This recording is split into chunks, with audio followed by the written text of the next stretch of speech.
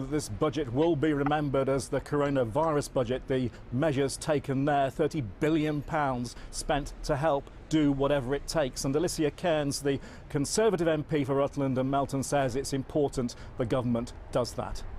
It's very clear from the budget this was a budget about protecting the country, about putting coronavirus and treating that first. I think businesses and those who've been self-employed are the ones who've been reaching out to me most, the ones who are most concerned. They should have been given that reassurance. But the most important thing is it's been clinically driven. Everything we've been doing has been clinically driven, and all we continue to do is to respond as comprehensively and as firmly as we can.